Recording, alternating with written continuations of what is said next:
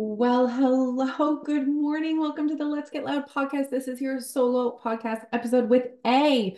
Oh my gosh, where do I start? So I was like, I listen, I'm all over the internet all the time, and I'm like, where am I gonna like what have I told the podcast listeners? So I went back and listened to last week's podcast. I'm like, I am good at podcasts. I really enjoyed listening to myself. It's not something I do often. Anyways, so I am here to give you guys an update on sorry, I'm getting my notes ready here. And it's creating some noise. Okay, so I am going to give you guys a fat loss journey update, of course, but I have a few things to update you guys on. So I know you were wondering last week after my basement, did I clean my basement? Yes, I did. It took a couple of days, but it's not 100%, but holy moly, like that really needed to happen. That was very therapeutic for me. And now we have an actual space that we can move around down there. And actually, my little buddy Alfie asked if he could lift weights with me. Isn't that the cutest thing you've ever heard? He he's into football. I mean, I'm assuming most people that follow me know that we're a football family now. So Alfie, I'm sorry, I'm so distracted by my notifications right now from Facebook, and I think I'm going to pause, not like actually pause, but I'm going to just turn off Facebook. There we go. So, yeah, Alfie started playing football last year, which was huge for him. He's not like a sporty kid. Gross motor skills are a little bit delayed for him because of his learning difference. It's his processing is slow. So like you throw a ball at that kid's face and he like tells his brain, he's like, Kate, like his brain tells his hands, you need to catch this ball, but it's slow. That's how it works for him. And trying to process like two things at once can be really difficult. So like learning to ride a bike was like next level.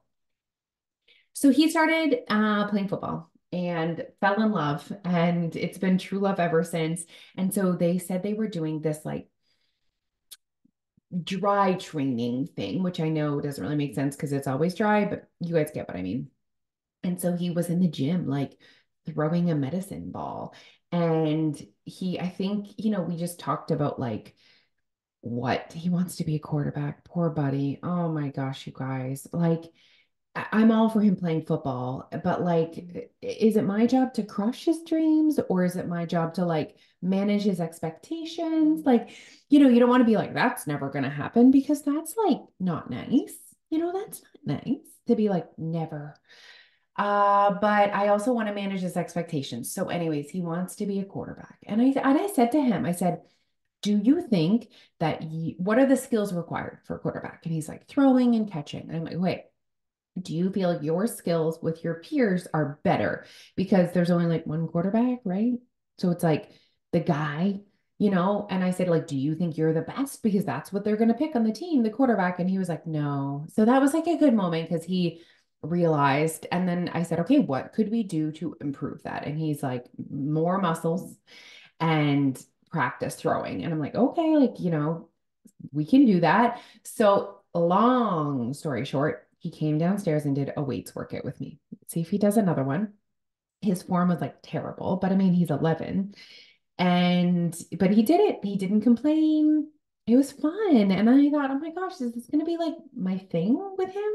I would love that. I would love for that to be more of a family thing and less of just a me thing. So, anyways, that was fun. So I got on the story because hopefully you guys are listening to this podcast on times two. Now we have room in the basement to do that. So that feels really good. So that's like check off the to-do list. This weekend, I need to pack for Mexico. So we're leaving on Saturday. So we're leaving a week tomorrow. I'm actually recording this podcast in real time, like recording it today, going to put it out today. So, oh, that makes me think, oh, I need to record oh no, I can do it next Friday. I was like, I'll have to do two podcasts next Friday. Okay. So I am, um, going to be going to Mexico, so I need to open up suitcases. I've been kind of like collecting things. I did a last minute Amazon order yesterday, so I need to just open the suitcases and just get the kids to try some stuff on, count some things, make sure that, we take what we actually need. I don't think you need a lot, bathing suits and a cover up. So that's where we're at. That's this weekend's plans, but plot twist. Not so much a twist. Maybe you guys knew this. My cat is an asshole. My cat's an asshole. And when he was little baby, he was so cute and so snuggly, and he loved me so much. And he would come on my chest every single night and snuggle me. And he's just really not giving me that love that I need to put up with the fact that his hair is on my bed. Like, absolutely not. He bites people. He just like, he's playing. He's not like, he's playing. So if you're walking by, your feet seem really fun, especially if you have slippers on. And so he just like attacks, which is really unacceptable. And more than anything, though, well, he also goes on the counters, super annoying. And I just like, I put him down, I put him down, I put him down, I put him down. And then it's almost like I give up. I'm like, okay, but like, that's disgusting. Then, everyone, he's peeing in the kid's bathtub. Now, there's worse place than a cat can pee. There's better places. The better place is the litter box. But peeing and pooping not in the litter box is like unacceptable. Absolutely not. No. Will not accept. No. So I'm really going through this process where I'm like, also, I didn't want to have to put in the effort. Like, I know your people like, you can train him, you can do things. I don't want to do things though. I don't want more work. I wanted a cute, snuggly cat that would love me and I would scoop its poop out of the litter box. That's what I signed up for. Anything above and beyond that, absolutely not. So if you're looking for a cat, let me know. Just kidding. Piper would never let me give it up. I mean, the other two I think are a little bit more like, I think they'd be sad, but they'd get over it. But Piper is like, this is my cat. She's definitely going to be a crazy cat lady. So next up on the list of things to talk about, are we watching Love is Blind? Do we think any of the couples are going to make it? My heart is hurting for Chelsea. She's the one that said she looked like Megan Fox, which she for sure should not have said that she looked like Megan Fox. And not that she doesn't look like Megan Fox. I totally see the similarity. And I think Chelsea is a stunning, beautiful human being inside and out, I am sure. I see it with my eyes. Beautiful. I mean, I don't know her personally, but anyways, she's struggling so much with her confidence and needing reassurance from Jimmy all the time. I'm really struggling with that relationship. It's like hurting me to watch her need to be reassured all the time. I don't know if any of the couples are going to say yes at this point. So interesting. So that's what I'm doing in my evenings. So fun. Okay.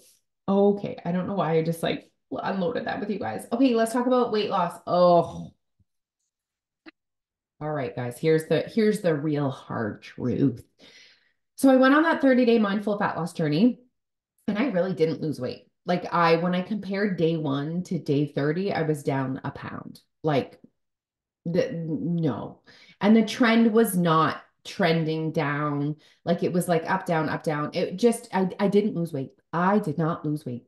30 days tracking, journaling. And when I say tracking, not counting calories, just like writing things down, journaling, being connected, really wasn't drinking a lot. And not because, I didn't want to, like, if that wasn't oh my gosh, I'm going to lose weight, so I'm not going to drink. That was just like a organic time period where I didn't have a lot of social things. So that just like happened naturally.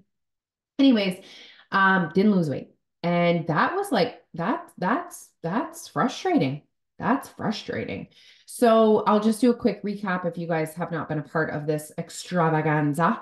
I came back from Hawaii, and just in Hawaii, I wasn't feeling 100% comfortable in my skin, which I'm sure will happen again in Mexico, but it is what it is. We're going and we're going to enjoy it, and we're not going to let our body hold us back from fully enjoying that experience. That was a pep talk to myself. Probably some of you guys that are going on vacation also need that pep talk. You're welcome. Anywho, and so I came back and I said, I'm gonna lose weight. I'm gonna lose weight. I'm going to journal and be mindful and stay connected, and I'm gonna lose weight. And I didn't. So like now what? And I refuse to stay stuck in victim mentality and be like, poor me. It's just like, this is my reality. So now what? So, what I learned is that weight loss is for sure going to look different for me in my 40s. That does not need to be bad. That just means it's going to be different. And so, this really was like a really big turning point for me, a really big realization. It's like, okay, weight loss is going to look different for you than it did. And I haven't been on a purposeful weight loss journey for a really long time. So, it's like, okay, timelines are not my vibe. So I shared this a little bit on the last podcast, but I didn't purposely set timelines, but I just said I was going to do something for 30 days. And then I had told the community group that I would update them on my weight once a week. Well, what that inadvertently did almost made a weigh-in day for me, without me really doing that on purpose. And I realized that was creating a lot of drama and a lot of noise in my brain. So no timelines. So I'm going to tell you guys I have like a pre-Mexico plan, and then I don't know what I'm going to do post-Mexico. I'll give myself some time to like think about it and digest. And obviously I'll bring you guys along the ride, but I'm going to tell you, I've got a pre-Mexico plan. Okay. So that's my timeline, but not because I, yeah. Okay. Why don't I just tell you? So I am going to, I like never thought I would say these words again. And I need to say them and then I need to explain. I'm going to count calories. Duh, duh, duh. I know you guys are like, what? You talk so much about not counting calories. Here's the thing. My intentions behind counting calories for the next week are not to lose weight. It's to give myself more information. I need more information. I need to know what is going on with my body right now. I need to know, has my energy out really reduced by that much? Or was I simply consuming more energy than I really realized the last month? I'm going to be super honest. I think it's the latter. I think, like most people, I was consuming more energy than I what really realized, which is extremely common when people are trying to lose weight. This happens to most people, not because we're bad, it's because we're human beings, and that's just like human nature. But it's just like I just need to remind myself. I just need this little information piece. I need more information. And so I just like really need to be clear with you guys. For me, and I would never tell you what to do or what not to do. This is your weight loss for a reason. You were in charge of this, but you need to be honest with yourself when you're choosing the tools that you are going to be choosing for weight loss. Okay. And counting calories is a tool. Okay. I am not using this tool. Counting calories is not sustainable for me. It does not fit my lifestyle. It works on Monday when everyone's at school and I'm not super busy and I've meal prepped on a Sunday. That's when it works. Okay. It is not sustainable for me. It does not work long term. I do it, no, no, no. Okay. So this is not a long term thing for me. This is a short term, 1 week. Let's count our calories. Let's realign. Let's see where we're at. And then we can go from there. Because let's say my energy out now is a lot lower now. If I know that, that's going to create a different plan for me versus me knowing my energy out isn't all that different than it was before. I just need to adjust. Do you see? I mean, both are going to require adjusting. That's what this is about, you guys. Successful weight loss is about adjusting. I am at a massive adjustment period right now. And I'm bringing you guys along the ride with me, which sometimes I regret doing because there's some pushback, there's some judgment, there's some opinions, but here I am. This is my place on this earth. But I think more than anything, I hope that I'm giving you guys a space. Those women that are in your 40s that are listening to this, have been following along this journey. I hope I'm helping you to feel seen. And I hope that I'm giving you inspiration that if you are also if weight loss is also different for you than it was before, that I'm inspiring you to continue, that I'm inspiring you to fight for this if this is what you actually want. Also, you guys, I can have a moment where I realize that my energy out is a lot lower than before, and I can also choose to do nothing. Like that might be a part of my choice going forward. Like I might choose, do you know what? It's not worth it to me. Where now I work on accepting my body as it is. Like I can make that choice as well. So right now it's like I need more information to make my choice. So I am going to count calories for 1 week. Yesterday, so I did it. I actually started on Wednesday. So no, Tuesday. So Tuesday, Wednesday, great, easy. Like I said, I had a food prepped at home.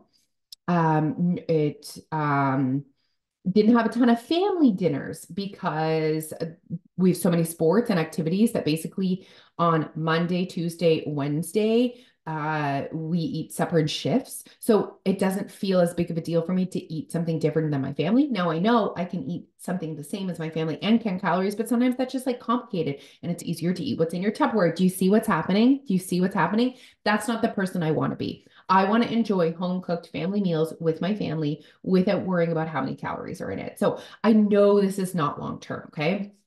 So just to show you that 2 days were super easy because they were at home, whatever. Yesterday was not so easy because I had a dinner out.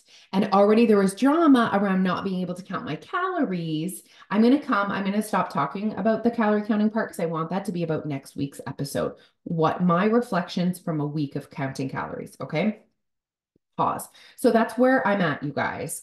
Um, that's where I'm at. That's where I'm at. I didn't think I'd ever count calories again. Um, but here I am. So, with the intention of I need more information, I do want to circle back to energy out. So, most of your energy out, guys, comes from you just functioning, your organs functioning, your daily bodily functions. I don't move a lot. I have a desk job. I sit at my desk. I work all day from my desk. So I actually don't have a lot of energy out. Neat. Non-exercise activity thermogenesis. So those of you that are like when I was teaching, I had a lot more energy out. Those of you, if you are a tradesperson, you would have a significant amount of energy out, right? We all have a different amount of energy out related to just like living our lives. I'm quite sedentary and more sedentary than I've ever been in the sense that I just really sit at my desk. So that's something to consider why less energy is going out. So I want to clear up, wow, I'm all over the place, but stick with me. Why do we, why is there less energy? Okay. Why is weight loss different as you age? The biggest reason is less energy is going out. Why is there less energy going out, you ask? Less energy is going out because um, you for the most part the biggest impact is that you're moving less. Also, not only on top of me being sedentary in my job, I'm a mother now of 2 9-year-olds and an 11-year-old. My life was a lot different just 4 years ago. Like I was running around chasing them. Like I used to go to the park and run around after them. Now I don't even go to the park. I send them to the park with their cell phone. Like I've made it, right? So that's just like, I just am not as active. And that happens naturally as we age. Thing number two, you lose muscle as you age. If you are not actively working to keep or gain muscle, you will be burning less energy. I used to lift weights. I don't anymore. I've lost a lot of that muscle, and that it requires muscle requires more energy to function day to day than fat or other tissue. So that's the biggest impact of why. So it's so important to me that you don't just think that the reason why you're burning less energy is because you're older. It's because you're moving less and you have less muscle. And both of those things you can change, you can impact, you can tweak. And those are two things that I'm very willing to do. I am very willing going forward. So, like I said, I'm just like a pre Mexico plan. It's just, I need more information. Post Mexico will be like a long term. Okay, now what? Like you have all the information. Now what? What do you want to do? How are you going to do this? So, some things that I'm definitely willing to do is moving more. Absolutely willing to move more. Absolutely willing to create more muscle. Absolutely. So, those are two things that I'm really going to be looking at when I get back. Really willing to increase the amount of nutrient dense options that I'm choosing. That plays a bigger role in your weight loss journey as you age. Sleep, I could sleep more. So there's just some things I'm flirting with working on when I get back. But right now is like, okay, I've got a week. I'm going to count calories and I'm just going to see where I'm at. So I'm consuming between like about 1900 calories a day. So I'm not like starving myself because I know I can lose weight without it. Let's also remember that only 2 years ago, I did an experiment where I ate only Tim Hortons for a month and I lost 7 pounds. That was only 2 years ago. And I was eating about 1,900 calories a day. And I lost 7 pounds. That's significant. So I really need to remind myself of that. And so that tells me, like, has something really shifted that much in 7 days, in 2 years? Another thing that Jose reminded me of is like I'm living a different life than I was 2 years ago. About 2 years ago, I joined Beauty Counter, and I'm not blaming Beauty Counter for my weight gain, but I go on a lot of really fun trips right now. And so that plays an impact. I have a really fun life. And it was very gradual, this little, total weight gain. It was about 7 pounds total over the past like 4 years. That played a role, that lifestyle. And it just kind of like caught up to me a little bit. So again, I can choose to accept it. I can choose to accept that. That's for me to do. But we'll just see where I'm at. So all my thoughts, bleh. I definitely could have done a better job of organizing them for sure. But you guys are now fully up to date on my life. You know my basement's clean. You know my cat's a dick. You know I need to pack for Mexico this weekend. You know that I am on a after 40 weight loss journey and I'm bringing you guys along the ride for it. I got so many DMs last week and I really appreciate it. If this connected with you guys, I'd love to connect with you in DM. Let me know how you're feeling. Let me know how your weight loss is going. Let me know what your plans are, what you're doing, and how this is going. Oh, I thought of one more thing. So sorry. I don't want to influence people to start counting calories. That is the opposite of what I want. I want to remind you that I just spent a month extremely connected and consistent to trying to create a calorie deficit and was not successful. So, like, let's start there. I also need to share with you guys that I do not have I've healed my relationship with food. I do not have any drama around food. So it's like, have you healed your relationship with food? Do you binge eat anymore? No. Like, do you eat one cookie and then eat 10? No. Do you binge eat on the weekends? No. Like, I have healed my relationship with food. Check. I don't have any massive behavior habit changes that I want to change in order to create weight loss. I am overall showing up as who I want to be. It's like small tweaks. There's no big behavior change. Then I spent a month being consistent. Now I'm here. So if you are coming into a post 40 weight loss journey, please do not come here. Okay. I have already nailed the essentials. I'm just looking at the extra little things now. If you have not nailed the essentials, if you have not healed your relationship with food, if you still have food noise, diet trauma, that's where I need you to put your energy. Then put your energy on some consistent habit changes, and then we can talk about the next step. Okay. All right, everyone. Thank you for tuning in. Thank you for letting me vulnerable. I feel like this was a long one. Next week, I will give you guys an update on how a week of calorie counting went. And then I will update you. Maybe I'll wait. I feel like you guys would love it if I waited. I wonder if I could record a podcast on my way home from Mexico. I think you guys would enjoy waiting for that, wouldn't you? Okay. All right. All right. All right. I'm going to stop talking.